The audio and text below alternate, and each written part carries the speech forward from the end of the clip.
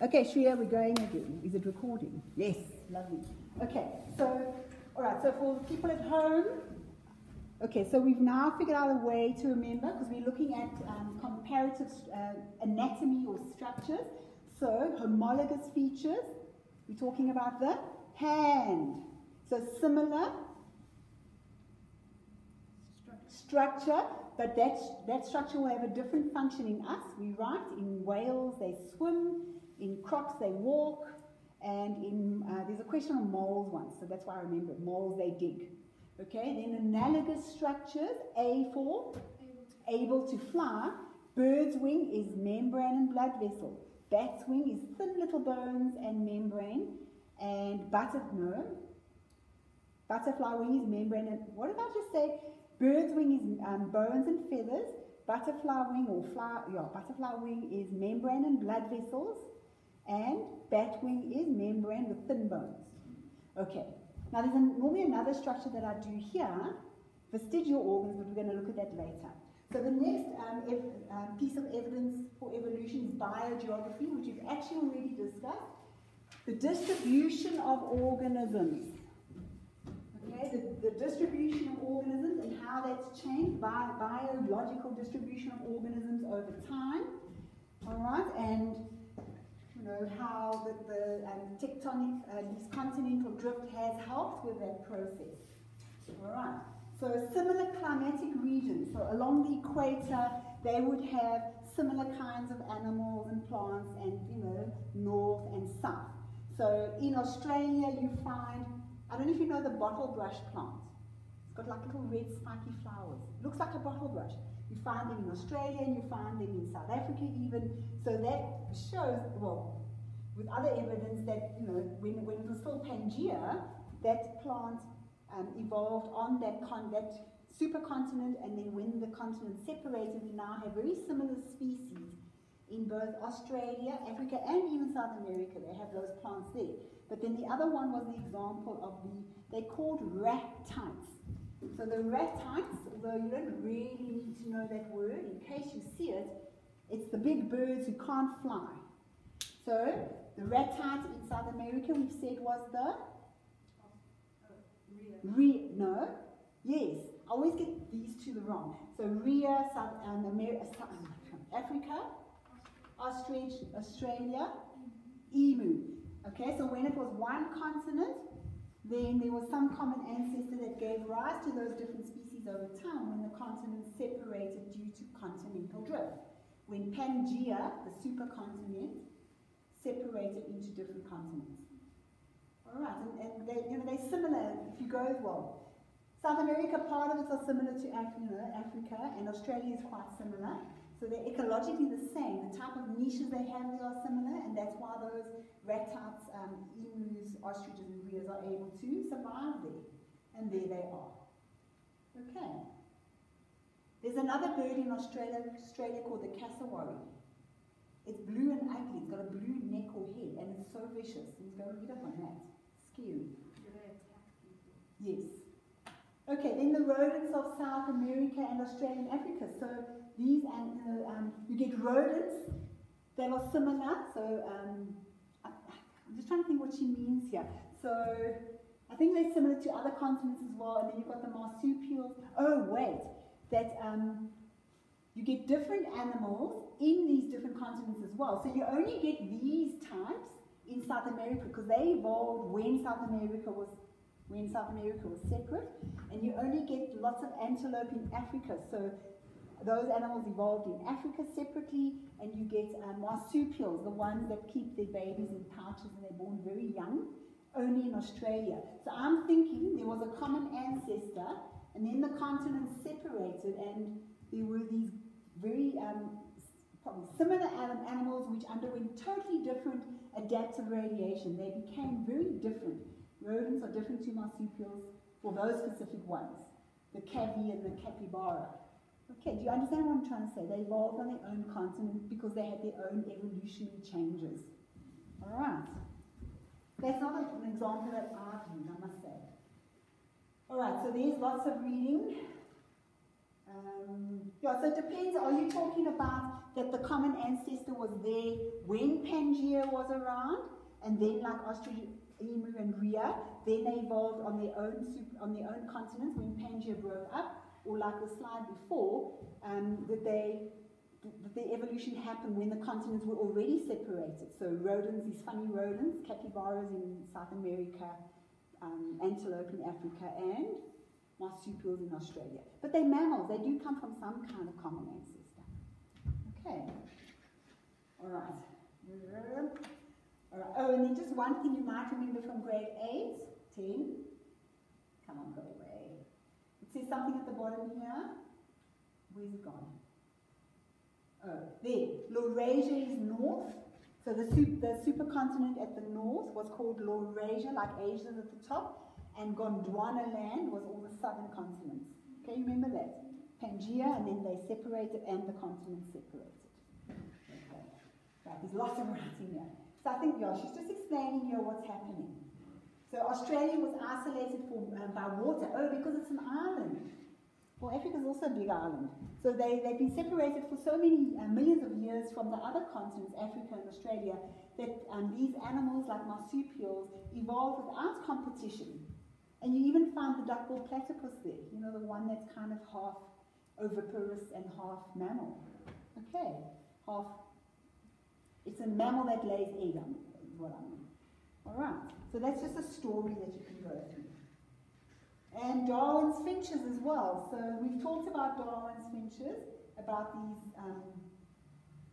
ancestral birds that somehow got to the islands and then their own niches. We've talked about that ad nauseum. I think we find there. And these guys, these are all so that's a koala bear, and those are lemurs and marsupials. So they are found in Australia, but you also find lots of lemurs and that in Madagascar. That's what I've read up on. And in Madagascar, because Madagascar was separated off the east coast of Africa, they've got so many giant and the small lemurs there, and most of them are nearly extinct because of human intervention and cutting down of their forests. So they evolved from a common ancestor to give rise to all these very beautiful and very diverse group of lemurs, diverse species, but now they're worried about them being endangered and becoming extinct. But that's because it's separated from Africa, so that's where you find lots of lemurs. And in fact, there's another example. Do you all know the baobab tree in South Africa? There's a beautiful one there near Skukuza in Kruger Park. Now, if you look at the baobab trees in Madagascar, I should pull up a picture. They are huge and they look really odd compared to ours. They almost look like ancient trees from some kind of carboniferous forest millions of years ago. Because they both arose from a common ancestor. We've got our baobabs and they've got these very odd, beautiful looking baobabs. They are really amazing. It's in one of my PowerPoints. Okay, so different species on different continents are much greater than the differences of species on one continent. That makes sense, because continents are split, so there's more differences in those species that are evolving there, but less differences in the species on, say, in Africa, because that's the environment. All right, so they may have they may have mutations that allow them to be adapted to that environment, that changing environment. Remember that whole story again. Okay. All right, we must try and finish this. So that's biogeography. So now the next bit about evidence of evolution, well, I've mentioned this already, the fact that we can now sequence DNA and figure out what type of enzymes or proteins it makes. And so ultimately, all organisms have DNA. Okay, some viruses don't, but we all have DNA, and it's all nucleotide, adenine, guanine, cytosine, and thymine. It's the same type of molecule. It's the arrangement of the bases that is different that makes us very different to an amoeba and a kangaroo and a baboon or whatever. Okay, so that's what they're talking about here. We've got very similar genetic code to chimps. We're like 2% different to them because we are similar. We're primates as well. And then by protein synthesis, chimps and humans make very similar insulin. I know I'm repeating, but it's fitting in here. And pig insulin is also quite similar, but then they couldn't use pig insulin for diabetics because a lot of people were allergic. Okay? So DNA is also shared. The genetic code is shared. We all make proteins in the same way.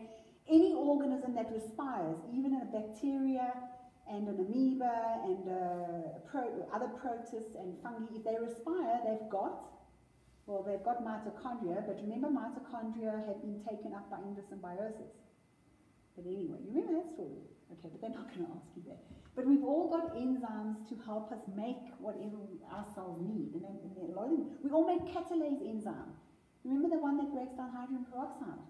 Yeah, that's one. So we've got common DNA, but also different DNA to make us different from each other, variation in the species, and make us different from other species. Slightly different from other primates, very different from amoeba and whatever else. All right. What else do we have here? I feel like there's lots of writing. I don't know if I've turned the page. So genetics, so the more closely related, the more similar the nucleotide sequences, like hemoglobin A. So you'll see questions where they give you different sequences and compare, the DNA sequence and then see how it's different. There's a picture here now. All right? Yeah, so the more distantly related the species are, the more different the DNA is, the more different the protein. The more similar they are, the more similar the DNA, the more similar the protein. Okay, so our chimp and human DNA for the gene for insulin is 98% identical, but chicken insulin is very different. Only 64% of the gene for chicken DNA is the same as ours. So we definitely couldn't use that as a substitute for, if we have diabetes. Okay, right. So now there's this weird picture, and I haven't had time to print it. I wish I had. It's this evidence of evolution. But what I've now copied all the folders over, and I'm going to put them on there this weekend, and you can just read through this, not print it, and I'll give you the one with the answers. And it goes through everything we've done. So the evolution of the horse's limb, the little we haven't done embryos yet, the pentadactyl limb, it's all the evidence for evolution, homologous, analogous, and then DNA and enzymes and proteins. Okay, so this one I find a bit difficult to follow. It's about hemoglobin, the alpha chain, and if you compare, I was battling with these codes here, but if you look, the gorilla and the human hemoglobin is very similar. They've used letters here instead of A, C, T, G, C, whatever. They are more similar than they're different to turtle hemoglobin. And then it's just a continuation. But it's not such a lack of picture. There's a nicer one in this that I've given you. And it's a nice, simple explanation for that. Does that make sense, though? Okay, so even looking at the DNA, you can see how similar we are to chimps and gorillas, but we're not so similar to a turtle. It's a reptile. Right. And detail like this in an alpha, whatever way, just you understand the concept. Last page of that evidence of evolution, which I'm going to put on. All right, so the last evidence for evolution. This is my favorite. Embryological similarities, and I have mentioned this. So if you look at embryos of fish, reptiles, birds, humans, what's missing, fish, amphibians, they all look similar. And there's a lovely picture in that, I got that off the internet, and we normally do it as an activity over 3 days. But if you just go and read it, it's so nice. I'll give you the model answer.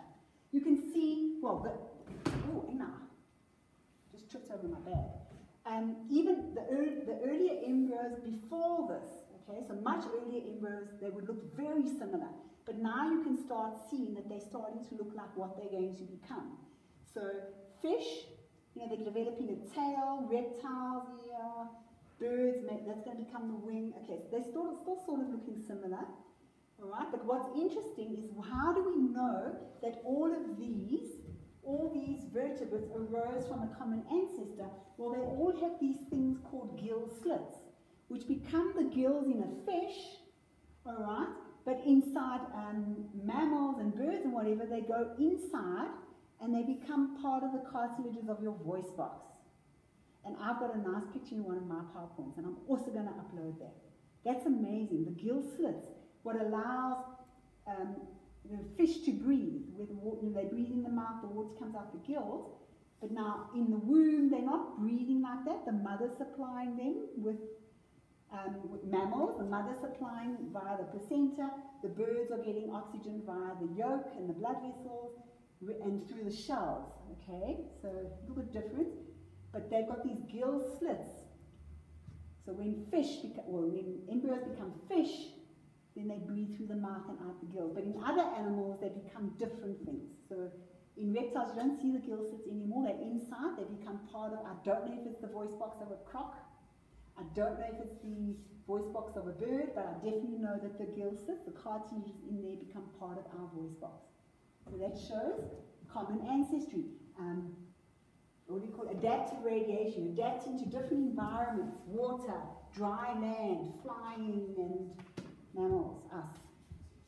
Okay, divergent evolution from a common ancestor. Do you remember that from yesterday?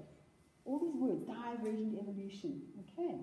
Descent with modification from that ancestor being able to swim and walk like a reptile, fly like a bird, and human. Okay, whatever. Jump like a kangaroo. And there they are. Could you tell the difference? No. And that's what that worksheet of mine shows.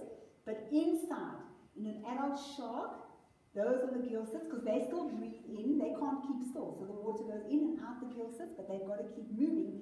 But fish have to open them. Wait. Sharks swim with their mouths open to get water in, but fish can stand still and do this and pump water in. It's just different, okay? And in us, it becomes part of our vocal cords. All right? That's more general sort of background information, not something that you really have to study.